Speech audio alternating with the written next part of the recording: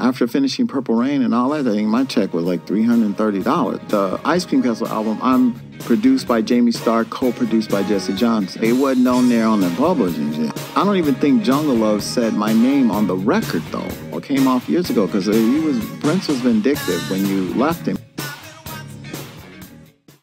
So many people read Purple Rain as an autobiography. You know, that was Al Magnolia's story. And we used parts from my past and my present life to make the story pop more. It was off the sides, but it was a story. There was a school right there. That's where I went to elementary school.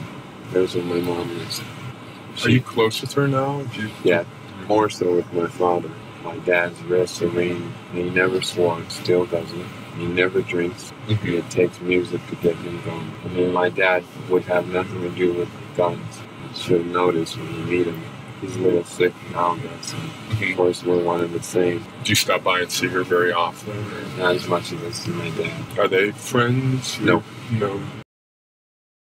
When Paisley Park was being built, we had a conversation where he actually said, could you imagine if we all lived close by? Meaning the band and the crew and management. And just think, every time we wanted to shop, we could just go to the nearest mall and have them close it down. And we would just have them all do ourselves. And he was being dead serious. It was like we should have this insulated environment where all of us, and then we'll get somebody to home teach all our kids.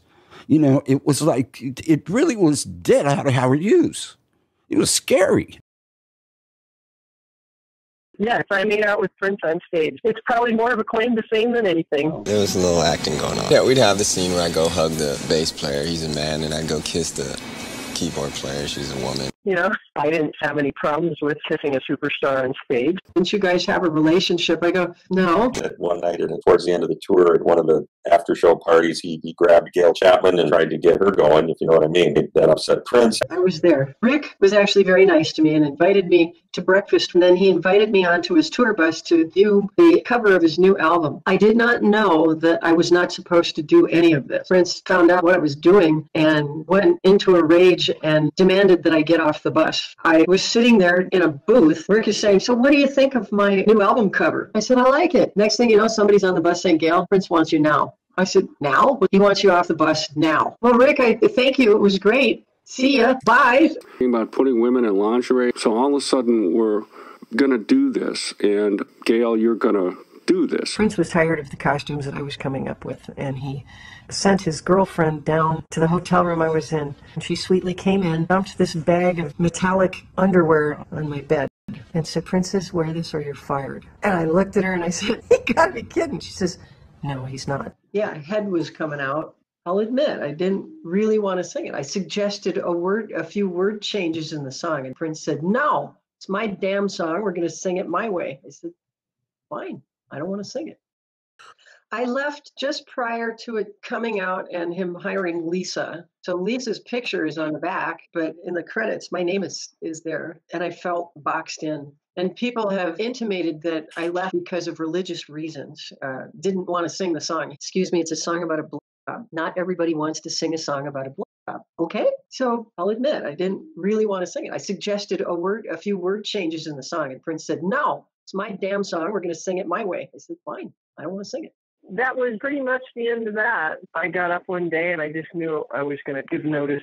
Called him up one morning. We talked for about an hour in his living room, and he's got a lot going for you. I don't think you'll have any problem finding anybody to take my place. If I'm going to quit, it's going to be now because it's going to be better for you as far as timing to find somebody. Then he was able to find Lisa fairly quickly, so that worked well. And yet the last thing he said to me was, Gail, if you ever need help with anything, you just call me. I was never able to get a hold of him. They told me that she became uncomfortable with the subject matter. I just didn't want to sing those words. It's like, okay, now what, genius? I wrote the music on the song Dirty Mind. He just wanted my flavor. The song Dirty Mind happened because we were jamming at the rehearsal space one day, and I just happened to hit that chord progression improvising. Once we completed Dirty Mind, he had me come back another day and played the solo on the song Head. I felt like I was on some different end of the spectrum because other people that were involved were making money, and getting credit. And I felt, on the outside of that. I know as far as the music was concerned, some of that stuff came out of jam sessions because we jam a lot. I have some of those jam sessions where I'm playing, and a lot of the stuff is not exactly the same, but very similar. The second album, I used Andre, my bass player, on Why You Want to Treat Me So Bad. I'm not trying to take any credit. It's not like Prince couldn't have wrote that stuff without me, or it's not like I can't write stuff without him. But I have this stuff. These are original versions. It's me playing on them, but eventually they become me not playing on them. They're the same thing. It's just that instead of me actually playing on them, it says somebody else is playing on them, but it's the same stuff. And so, I mean, that's where it got a little bit weird. It'd be like if I had a jam session with my band, and my band were just jamming and came up with these parts, and then I came and said, oh, great part, I'll play them all. Something about that don't seem quite right. There was a typo error and he didn't get credit. So I tried to explain that to him. There's no explaining too much of anything. Then later on, Prince puts out Do Me Baby and claims it. Of course, Andre was upset about it. Andre had originally did that track. At the time, we had written so much stuff together that I never really thought about. And I didn't really understand publishing and all that other kind of stuff. It's just not, it doesn't matter, and it's not, and the thing is that there's recordings of it, I have recordings of it, of the song that I did. He knew a good idea when he took it. He wanted to be a solo artist like Prince. He didn't like being just a sideman. Didn't want to wait several years for Prince to succeed and be the guy that was Prince's right-hand man, sideman, best buddy, / whatever. And I literally did the last part of Prince's tour for free.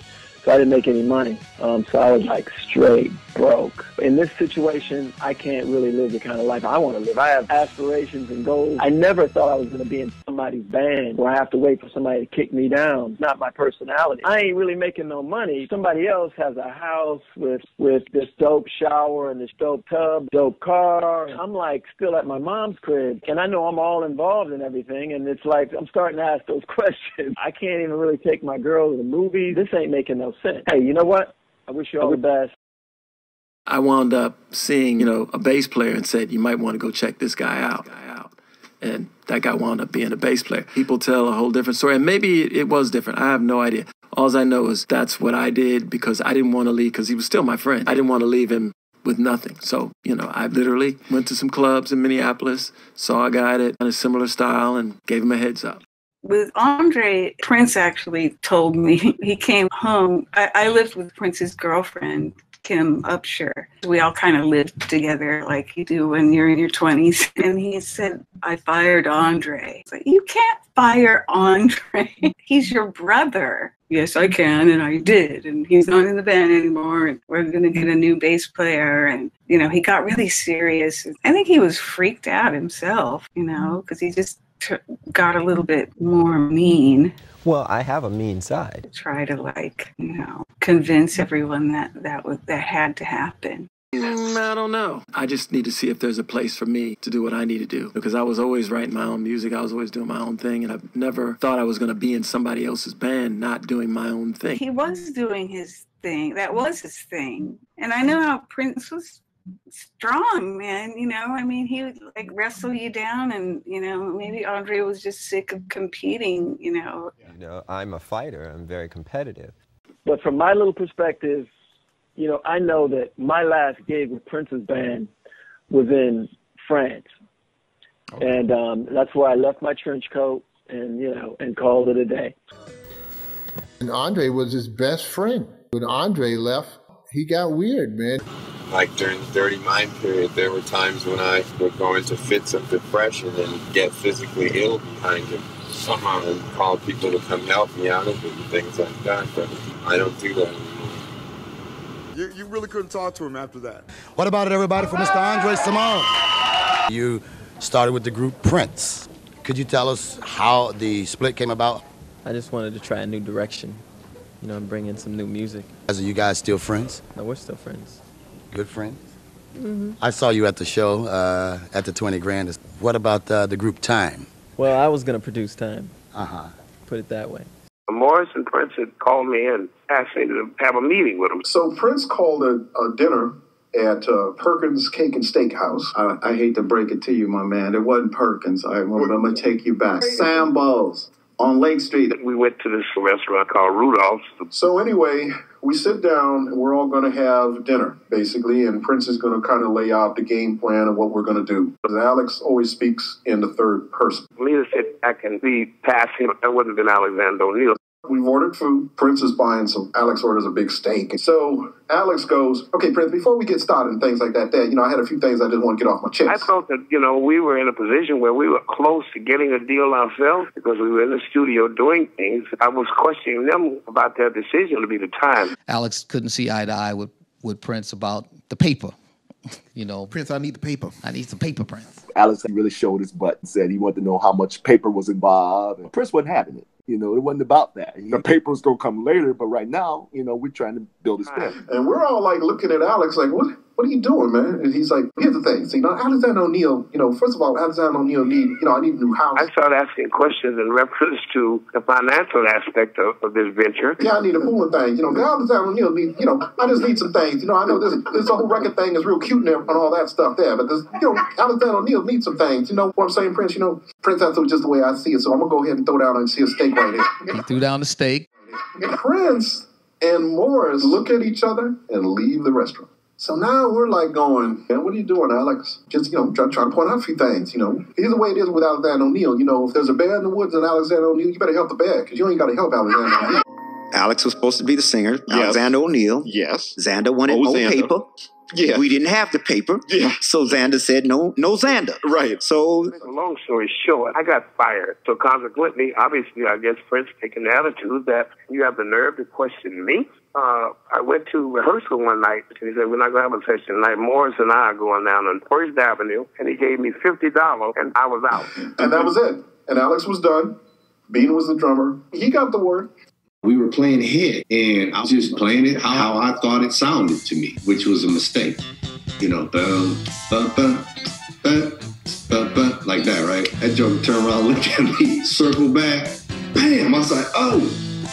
And I was like, did he just kick me? I was like, did he just kick me? So we started playing. Comes back around again. He circled around. I didn't see him. All of a sudden, bam, pointed toe boots, dead in the crack.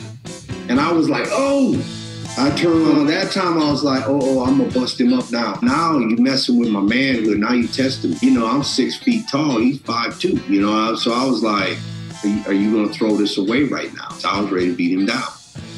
And he came back around again. And this time I was ready for him. But he whispered in my ear, told me what I needed to do. He grabs me by the ear, and he starts cursing in my ear, and he tells me to play the bass or I'll find somebody who will. I was just sitting there steaming, I was boiling. So I left. I went home, told my mom what happened, and she kind of told me what happened. He's taking away all your dignity and taking away everything so that you don't have no pride, you don't have nothing. He's trying to break you. He's trying to break you from all your old habits and your old patterns in order for you to be obedient. You can fight him and win, but then you lose. If you take what he's trying to do and you run with it, you're going to learn something. I started listening to the record again. It clicked. I'm playing the notes. I'm not feeling it. I went back to rehearsal the next day. We started playing. He came around. I'm looking at him like this. I'm like, oh, snap. He came up to me. He whispered in my ear. He said, that's what I'm talking about. Anytime you say anything about looking inside oneself to find perfection, and that perfection is in everyone. Nobody's perfect, but they can be. We may never reach that, but it's better to strive for it than not. The last record was done at strange hours. I don't know. I think it's rude to call people up at 4 a.m. unless their mom just died or something. And also because I wasn't sure if their heads were in the same space mine was, as far as where the song came from and stuff. And I think they understand a little bit more about the way I am, just from hanging out. We understand one another, so I think they'll probably do the next one. And the stage show is real rough. The only difference is it's louder and harder edge, so which makes it more aggressive. Well, I like to do guitar solos, and I have a great guitar player who, you could say he's pretty heavy. By the time we got to the 1999 record, we'd been in this rhythm of Prince does a record, we go out, we tour that record, rehearse the record, and an infinite number of iterations and variations. Between 1999 and Purple Rain was the breakdown. There was the breakthrough, but then there was the breakdown. The preparation for Purple Rain happened while I was in the band. The screenwriter that wrote the initial screenplay and script literally was on the bus with us for the first, couple of months of the tour. And the script writer, he could get the characters. Drawing from real events to begin to write this script. We were about to do this film. We were well aware of it. The conflict is we want him to play a song of ours and he doesn't want to play it. It's a struggle to let him know that we do care about his contribution to his career in the film. The combination of Wendy and Lisa in the film and the tension over the songs, and when the script was originally written, it was a conflict between Prince and I. The act was increasingly centered around sexual things and blatantly sexual things, and oftentimes things that were just patently designed to shock people and nothing more. When you're writing, you don't think of those things. You just try to be the instrument rather than an editor. But there's the reality of these kids and what we're saying and what we're doing. I don't really respond to what society says. We don't use words like wholesome or, bad or good. You know what I mean? I've always been the type of person that danced to the beat of my own drum, so. I mean, on the one hand, we were rock stars. What I'd always wanted to be, I was. It's fun. I don't let other people define what it is that makes me. That conflict became so tangible. I just became so unhappy. There was this incredible turmoil because it was not making me happy. And the more it didn't make me happy, the more I was thinking, why isn't this making me happy? In regard to my involvement in the band, it came to a head on that 1999 tour. It's like it is with your biological brothers. You may love each other, but there comes a point, where you're teenagers where you start throwing hands and trying to knock one another out. I mean, I was thrilled to be going back to being the guy in the middle of the stage, singing the songs and talking to the audience, and that was where I felt most comfortable. The brand value that had been built up as the guy in the Kamikaze Headband, we were able to kind of cash in on some of that. Toured with Billy Idol, the Rebel Yell tour, which was probably the most enjoyable tour that out of all of them. He heard me play in a hotel room once, and he thought I was great. He thought I was really good, and then he gave me a call back and asked me if I'd like to join in, and I said I'd be more than happy to. The bands weren't speaking because the time could kick their ass, and often did. He created a monster and then couldn't deal with it. Didn't take long to learn. A lot of it had to do with what had happened with Jimmy Jam and Terry. We were kicked out by the royal hoop, pump, whatever of Prince. And but like I said, it was a business thing. We're best of friends now. That's right, Prince. We love you, man. Yes. Long before I was a producer, I was just a musician. That's all I did. You used to work for PRE Productions. I used to work for PRE, which is Paisley Park now. Actually, I've worked with Prince. We did the Controversy tour with Prince, which was supposed to go overseas. He said, I don't want to get my ass kicked overseas. Then the 1999 tour, once again, we were supposed to go overseas. We had our passports, everything ready to go. Once again, ass kicking. We didn't even play New York and LA. Ass kicking was getting so bad. So we didn't make it overseas. I was a roadie for the time. Was a valet for the time. A bodyguard for the time. Bodyguard? No, you took the mirror off the wall then. A mirror man for the time. I went from the side of the stage onto the stage. Onto the stage. And onto the album cover. And onto the album cover. Terry and Jimmy had already begun their productions, and I heard the songs. I was like, dude, guys, these are incredible. We were in New York City. We're here in New York. We were here in New York. Radio City. Well, was huge at that time. Every celebrity you could think of was there to see Prince and was wondering where the hell we were. We arrived to the hall and we find out when we get there that we're not playing, okay? I don't blame them because it was like we were all in New York and we never even got to play. And we had 2 days off in New York after that date. But it was that particular show that when those guys left New York and went to Atlanta, was that after that particular really depressing ordeal. And that's when those guys went to Atlanta. I guess they were told not to go record other songs for other people. And they did that. Anyway, we had a show. We had never missed a gig. They got snowed in somewhere. This particular show we had in Atlanta, I think. We've gone to Atlanta to do SOS Band.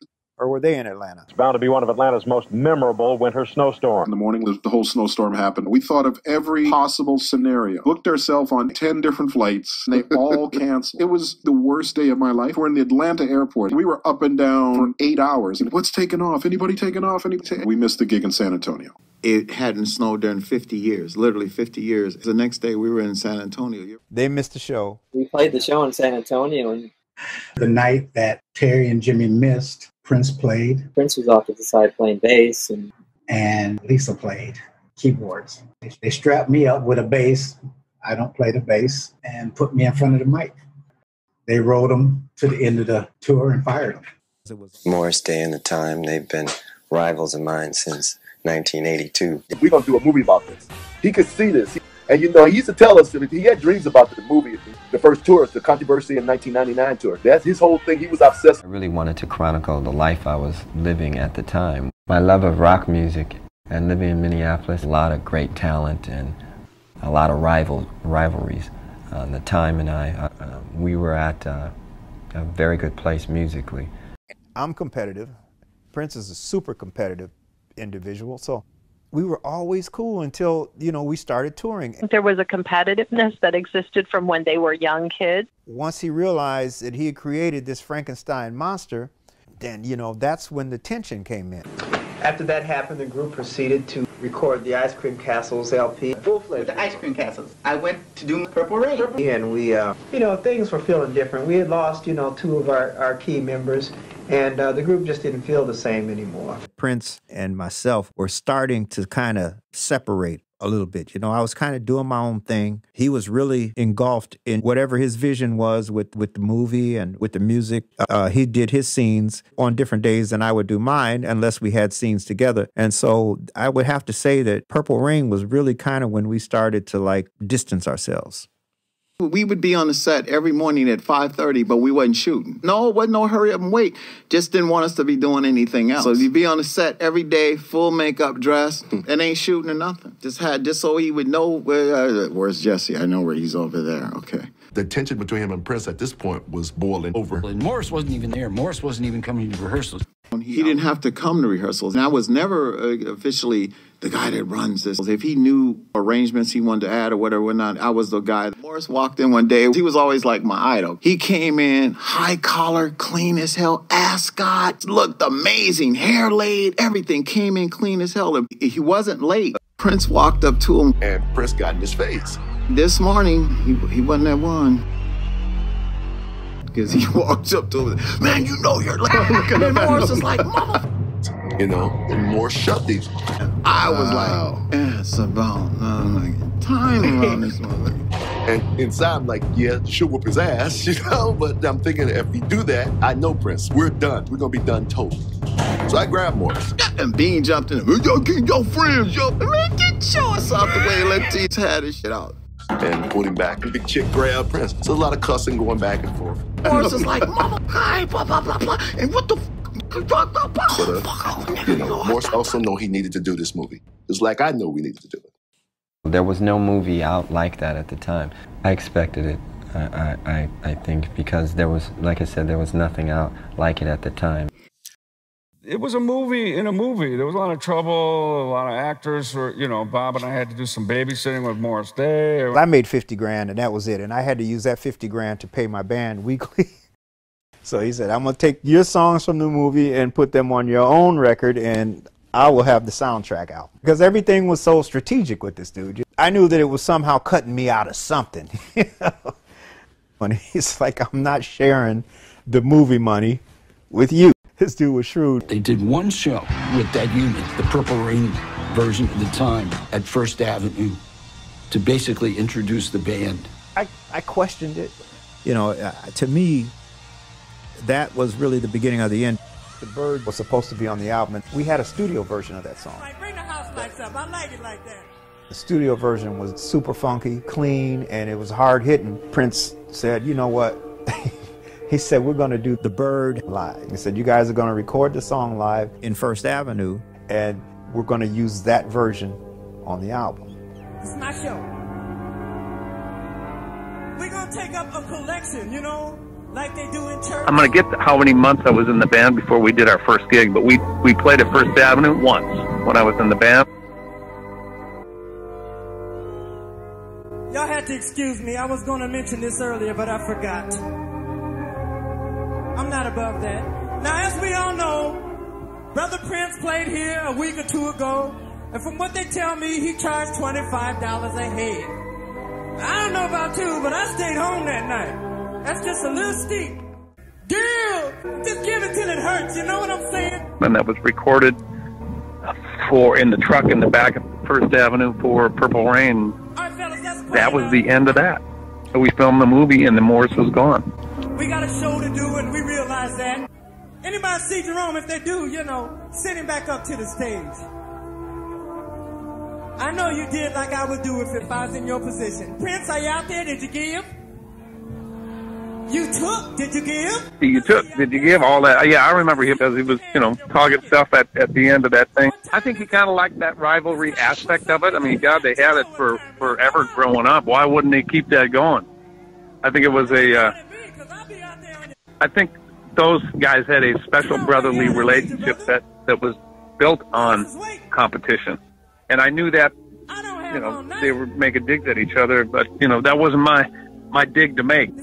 So we tried to make that work, but Morris was definitely not into it. Morris, like, disappeared. Couldn't find me for a long time because he didn't want to be a part of it anymore. So when I knew he was out, then I left. At the end of that show, Morris stormed off the stage. Everybody else went to the dressing room to open up a bottle of beer, whatever. Hey, good show. Morris didn't take his coat off, didn't stop and say a word to the band. He walked down the steps. And I went out the back door. Through that room, into his car. My Porsche. And left. And that was it.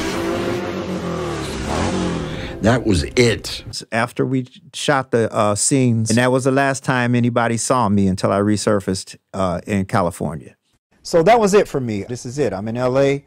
I'm staying. So I was basically out of the band. This was bigger than I ever imagined. We went from rock stars to now we got Hollywood. My wishes and prayers were for that album and that movie to become successful. It was like, I don't know what it was like. Man, when we walked that carpet, I was like, what? I was tripping. We treated it like royalty. It was a rock and roll film, and you hadn't seen one of those in a long time. Why are you a Prince fan? Because Prince is bad. In '84 at the Chinese Man's Theater. Yeah, the premiere. People were going crazy in the red carpet. I was like, oh, wait a minute. It was blowing up. It was just a whole nother level of intensity. Yeah, right. It's a different shit going on here, you know. Well, I had to break the situation between Morris and Prince. We saw the premiere of the movie. Me and Morris go into the theater. We sit down. Prince was kind of salty when he saw Morris. And every time Prince's picture came up on the screen, there was a group of girls that would scream. Morris looked at me and he goes, he paid them. Both of them are amazingly funny guys. Split second, it's like shots fired. Got to duck. Words doesn't harm me. You know. Even though it was in the movie at the time, at times I was able to tap into some real emotions because there was some of that stuff really going on. So it was real, just as much as it was, you know, Hollywood. He just doesn't talk to anybody. And Morris was there, too. He was there. I went over and I sat down next to him. He was sitting alone. I said, dude, what's the problem with you and Morris, man? And he said, well, Morris, his mother called me a devil. I said, but are you a devil? He goes like, no. I said, Morris loves you like a brother. Prince didn't give me any feedback. So I went to Morris and I said, man, Prince is just not right now. And then Morris said, all right, man, let's just jet. We got a couple of girls from Hollywood and we left. And then I want to see some lovely young ladies. He was changing, man. He was just different. I had already threatened to leave. I wanted to produce my own record and write for myself. He had Cavallo come up to my place in Santa Monica. Morris, he never wanted it. He said, so I talked to Prince about this, and Prince said, that's fine. And I said, yeah, that's what I want. You know, we talked it through, and he said, as long as he can be the executive producer. I knew what that meant. That meant the same different day. I get it. It's time for me to move on. I don't think in terms of fighting. I don't think that you win anything by fighting. I'm the type of person that likes to look at things for exactly the way they are. Everybody was trying to get to Morris Day. The performance that he did in the film Morris was a star. All media contacted Prince's people in California. Prince had told them, if anybody asks for Morris, tell them that Morris is not available. Next thing I know, he's calling me up, saying, you got to help me, man. Prince is trying to destroy me. Prince was holding up all the money. They had the same accountant. It was a $17,000 tax return from the federal government Morris was supposed to get that was at the office. Prince and his accountant was in Europe at the time, which was lucky for us.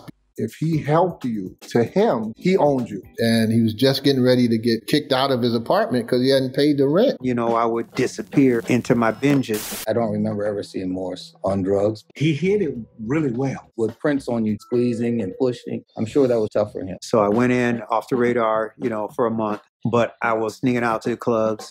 I wasn't taking it serious. I flew to California and met at his apartment in Santa Monica. We called the office. Morris' mother called the office and said, look, that's his money. You'll get in trouble with the government. So you make sure you courier that money right over to us, that check. We got it.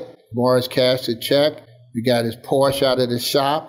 He caught up on his rent, and then I started building his team for him. Went up to the president of Warner Brothers, Mo Austin. I said that Prince had a contract with Morris, and the royalty rate was too low. So Mo Austin had moved up his royalty rate to like 16% and said, don't tell Prince. That's what I had to do. I had to pay him 300 G's to get out of my contract. You basically could do what you wanted to do. So solo album is what happened. And I had gotten so used to him being around. It's because now you had done everything with Prince, but Prince wasn't, for the first time, not really involved. Yeah, and you know what? You've come to the point where you do have to figure it out. Because I always had him to fall back on. He had a hard time letting go of people once everybody started leaving. Vanity's bad. Listen, what's the film The Last Dragon about? It's a martial arts film and a love story intertwined. I am a video DJ, like yourself. We hear you're working on another film right now, as a matter of fact, Never Too Young to Die with Gene Simmons. Yes, Can you that's tell us a going to little be bit a about that doozy. I play spy. As a matter of fact, I'm getting ready to do this film, this particular Never Too Young to Die. It's in what you would call pre-production. You think you may be actually going more into a motion picture direction? God, I hope that I can stick to both. I want to. I think that I'll probably have to pace myself. Your relationship with Prince, is that still all right? People ask me that question constantly. Well, we really don't know, so we're wondering where that relationship stands today. Well, the relationship, we don't talk. Morris left by this time. Morris Day. Well, I play the villain. No, this is my first endeavor, acting endeavor. You're a very young man, aren't you? Fairly young. You have a lot of women pursuing you? I found that before the release of the movie. Stars in rock and roll music and now film stars, and actually the major movies are being made there. How does that happen?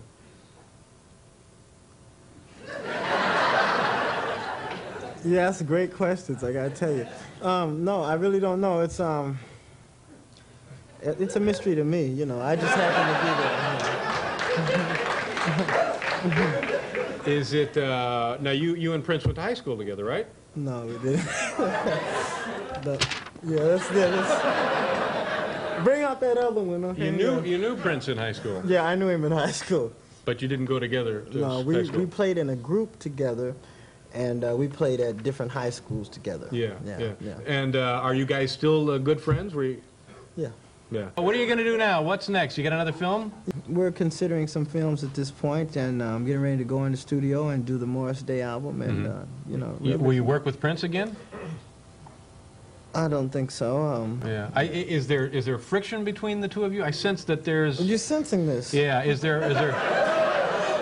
I was ready to go. Jesse Johnson, our guitarist, landed a solo deal, and after that I was like, it's time to go, because Morris Day had to do what Morris Day does best. Personally, didn't see any other avenue for me to go. I don't think that then people could accept Morris Day trying to be a balladeer. After finishing Purple Rain and all that thing, my check was like $330. The Ice Cream Castle album, I'm produced by Jamie Starr, co-produced by Jesse Johnson. It wasn't on there on the publishing shit. I don't even think Jungle Love said my name on the record, though, or came off years ago, because Prince was vindictive when you left him.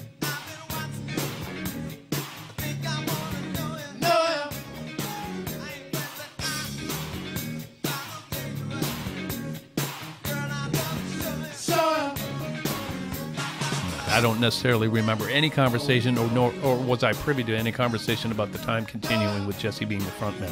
They may have had that conversation.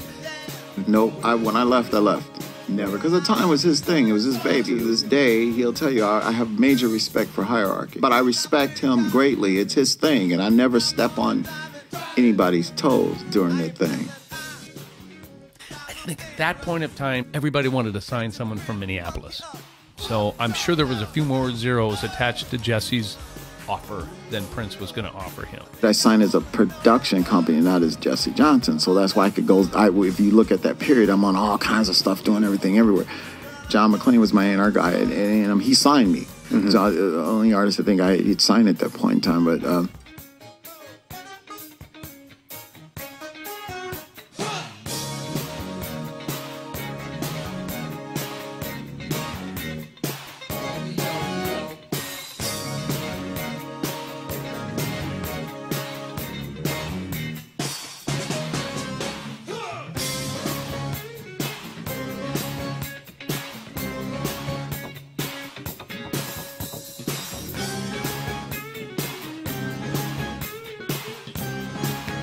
it's really sad. We never reaped the Purple Rain thing, and because we were supposed to go on tour. Yeah, I wanted to go on. It was going to be our first time out without Prince. It was going to be on our own merit. That was the whole thing. We were never, ever, ever planned. Prince was, you kidding me? Prince was so sick of us putting our foot in his ass after the 1999 tour. He wasn't taking us in the backyard.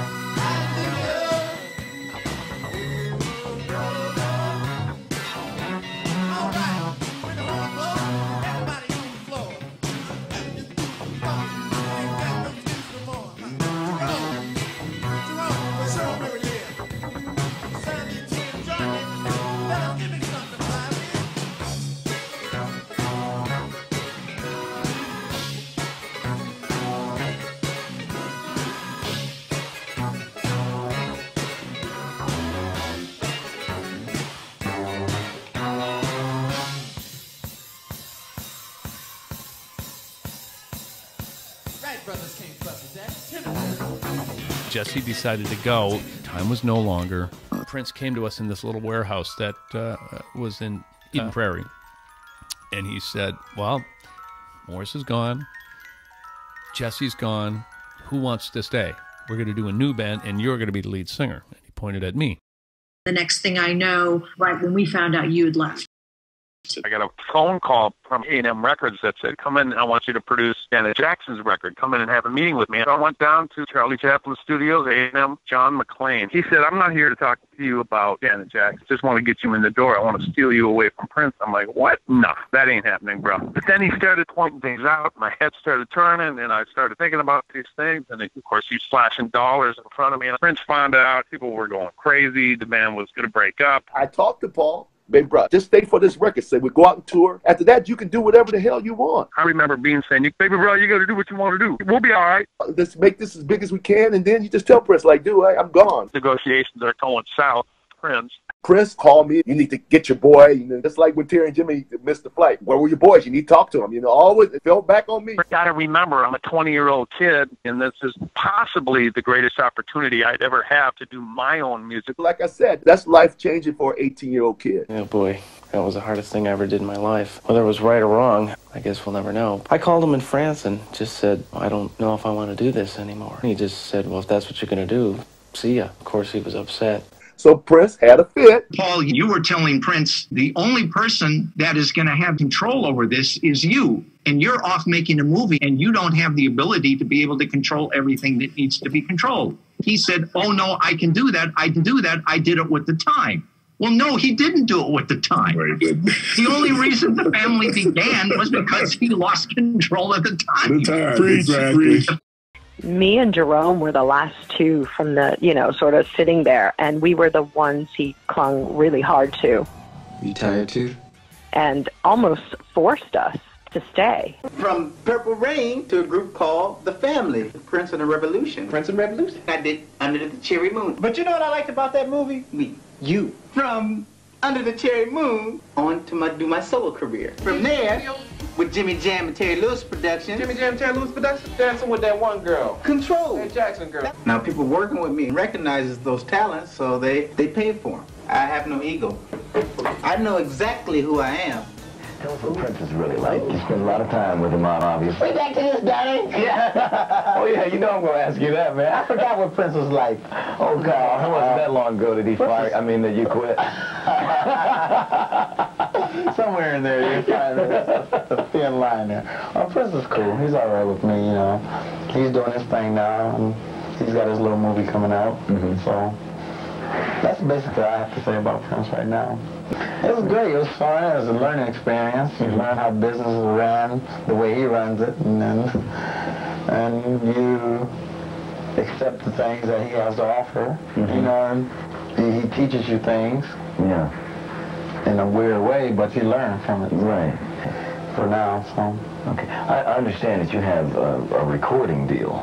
Yeah, I have a 2-album, 3-movie recording deal with A&M Records, thanks to John McClane. you weren't going to see that vulnerable side of him. His beloved time was breaking up, his childhood, a part of himself, and that was disbanding, and all of his brothers were leaving. But he had no intention to keeping the Apollonia 6 thing going as a long-term project in any way. Hattie wanted to continue with her acting to cross over from the American market. Purple, she really hadn't done very much in the white market, and Susan wanted to finish her education. He was not happy that I signed at Warner's, and it was his managers that were able to negotiate that. Even though Prince called me and said he liked the album, he liked the song Since I Fell For You, it didn't do very well because he's upset. But I think he wanted me to be on girl songs. He wanted me to stay in Minnesota. And the fact that I went separate on my own with the same record label, with the same managers, I think upset him. So I finally went to Mo Austin, and I said, he's the money maker here. You know you're not doing anything for me. Let me go. And I asked him to release me from my contract. I had a 7-year contract. And he let me go. I have still music in Spanish at Warner's. I walked out of there with boxes of all my material and didn't look back. I think it's just personality. Yeah. I think it's personality. I've been with one band all my career. Through the years, we've had different keyboard players, different guitar players, different vocalists. But I've been with the same 2 drummers, Morris and Jelly Bean. Now, drummers are really solid and stable people. Singers have a problem with a lot of things. They have like different attitudes because they're out front. They're a solo instrument. They have the attitude, I am the star. First Alexander O'Neal record we did took 6 months to do. The Hearsay album only took like 3 months to do. Oh, Alex, yeah, I'll be back in the States, man. I'm just finishing up this interview, man. Gina Easton has a hit record out entitled Sugar Walls, and it's written by a gentleman by the name of Alexander Nevermind, who many people allege is Prince, one of his pseudo-names, and a lot of people say he's sending a message to you through that. How do you respond to that? Now please welcome Alexander O'Neal.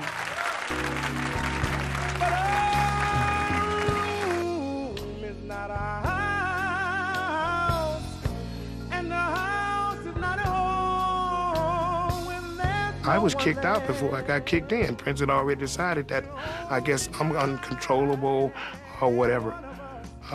Some people even said that his reply that I was too black. But see, Prince is black when it's convenient for Prince to be black.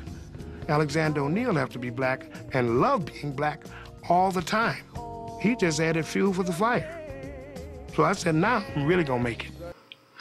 Well, you know, Doug, that could very well be true, that he's sending a message to Alexander O'Neal, but I don't interpolate that as a lot of people probably think I do.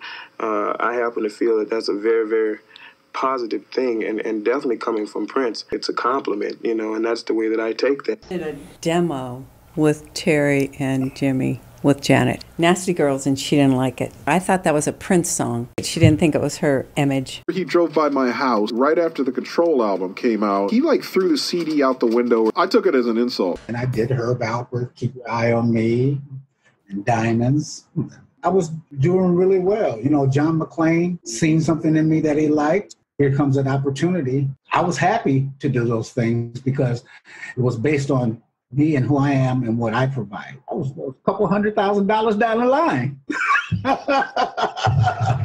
Had a deal on the table at Fox. We were going to the Grammy Awards. I was staying at the La Park Hotel. That Prince was staying at the La Park. We were both in limousines and we were leaving, and this limo pulled up next to me and the window came down and Prince was in it. You know, he said, I like that song. He said, that song you got out by Jody, I like that. He said, you need to put some changes in it, though. But it's number one.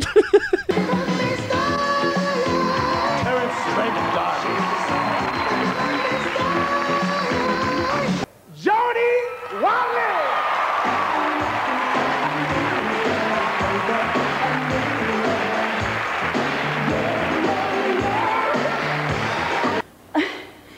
Thank God, thank my producers, Andre Simone. Andre sliding in with Jody. As far as on the women level, Andre kind of outpaced him. There was a read from home base that he overlooked. Jimmy Jam, Terry Lewis, and Janet. I'd like to thank all the great artists we worked with this year. Force MDs, Patty Austin, Sherelle, Alexander O'Neal, the SOS Band, the Human League, Janet Jackson, because they all need to share in this. Because without them, we have nothing to produce, right? Yeah! I love Jimmy and Terry, but that first Janet Jackson record, they totally took all the licks from Prince. If you listen to it, it's the same grooves. Who wrote that? All together now!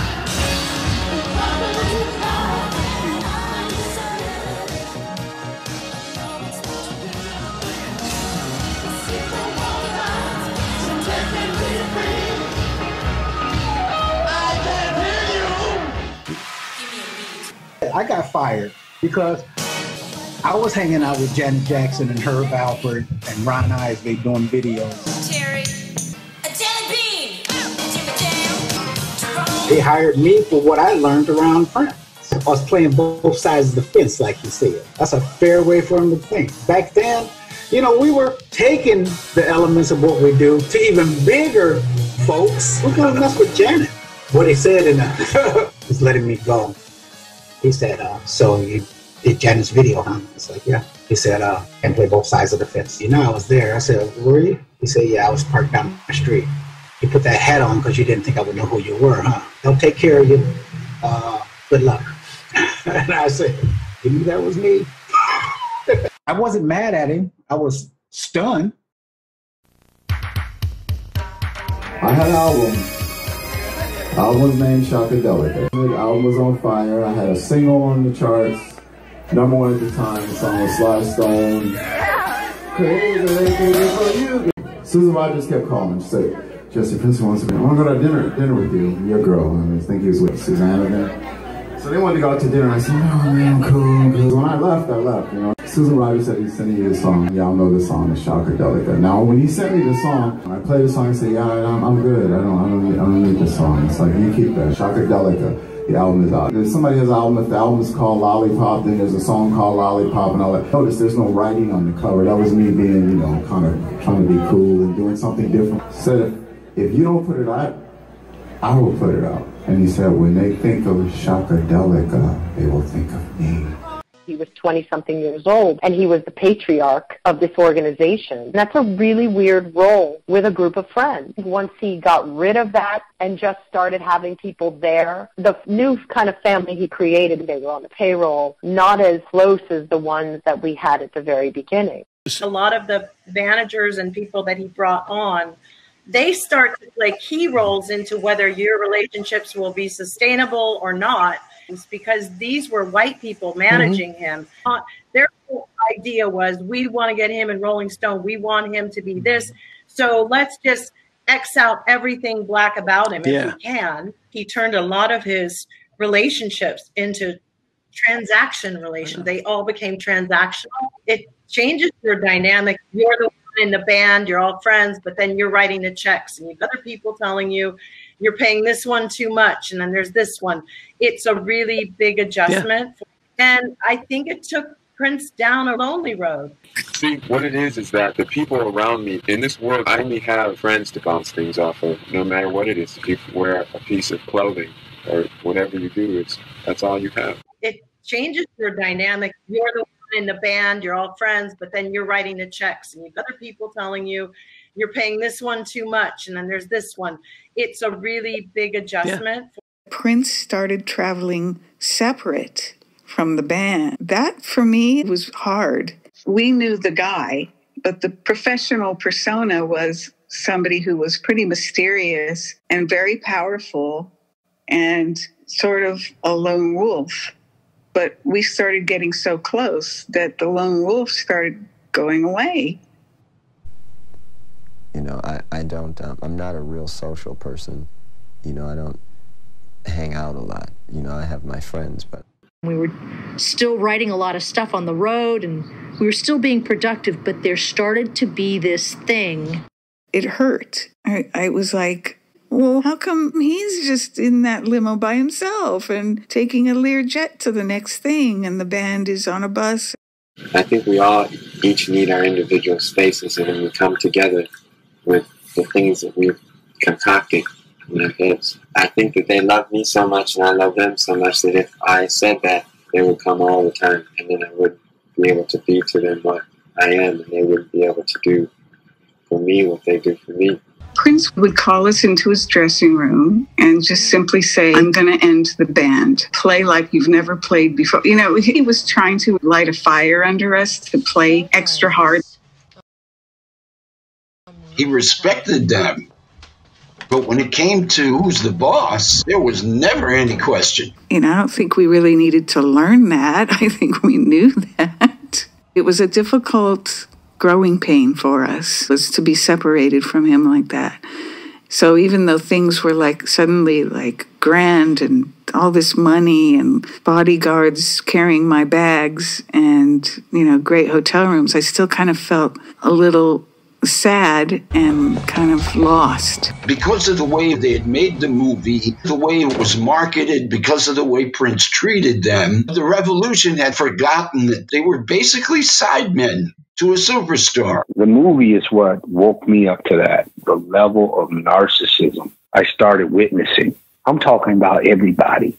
You're huge, you're big, That's what started to shift and change. We all suddenly felt like we don't matter anymore. Now that Purple Rain has made you such a huge superstar, do you worry about the possibilities of a backlash against you? I'm not afraid of a backlash. I don't live in a prison.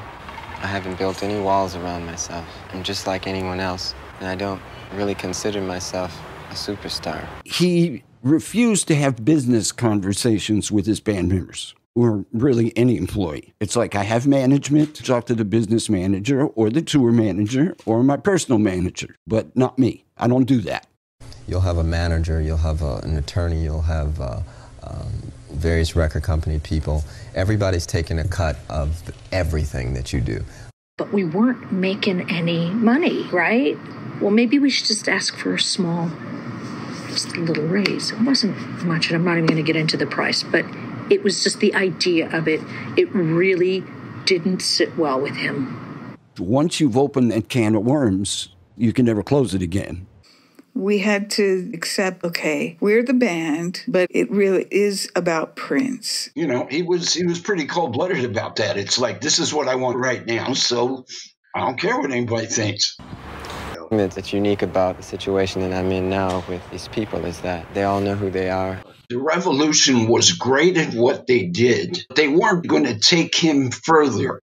Everybody in that band, this was their first real taste of anything major. And all they knew was this. They'd all come from bar bands. I come from a bar band. We get conditioned to play a certain way when you play in cover tunes all the time. Each one of us experienced him differently.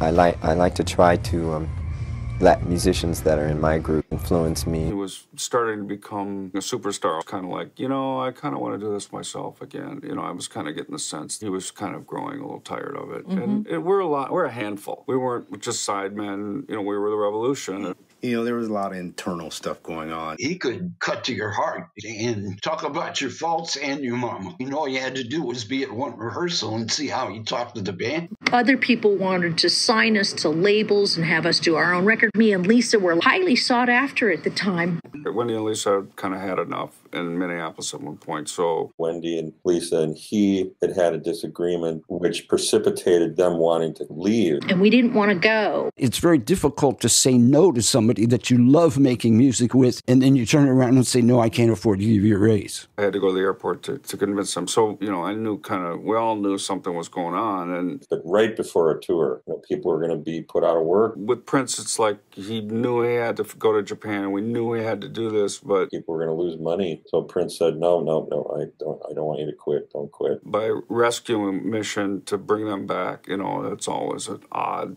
kind of feeling. We played the music.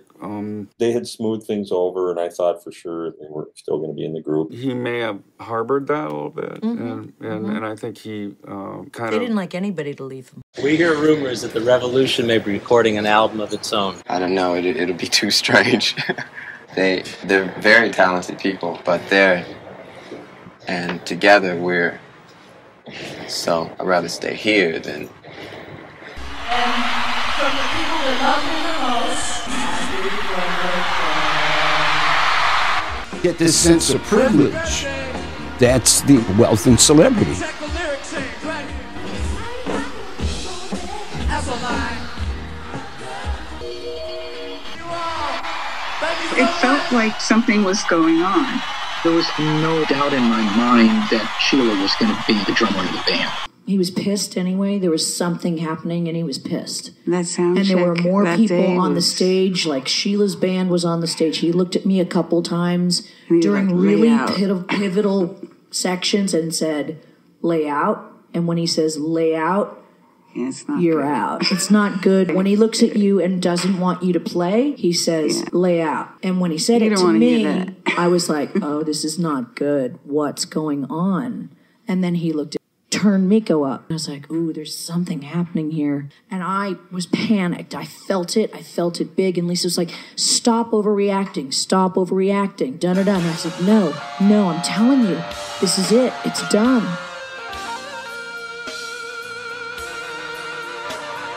And it was like, what's going on here? Suddenly at sound check for him to say, don't play. What? It was was definitely not in character with what he would do. I mean, he'd throw guitars and stuff, but always throw them at the guitar tech, and they'd catch him. He wasn't like purposely doing a Jimi Hendrix, you know, in a full smash. And then that night of the gig was when he smashed his guitars on Purple Rain. Uh-oh, what's happening? Why is he so mad? I even thought, did the crew f something up? The wave was just breaking, and that was it.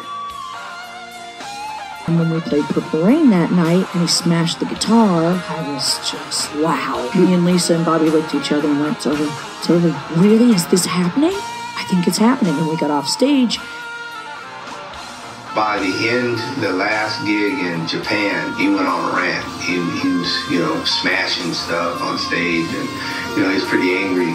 I knew what a lot of that was about. And we knew it. I looked at Bobby while he was playing drums, and I mouthed to him, "We're f***ed." And Bobby was like, "It's over." Destroyed his cloud guitar at the end of Purple Rain. But he did it in a way that was a big you. We just knew it. No, I was still me out of everybody, too. I was the most like, no, it's going to be fine. He does this all the time. It's just another tantrum. But Wendy did. Wendy was like, oh my God, it's over. He's done. He's going to fire us. That all of this calculated lifestyle affectations of who I designed myself to be as a celebrity, as a human being, and the perception I want people to have of me.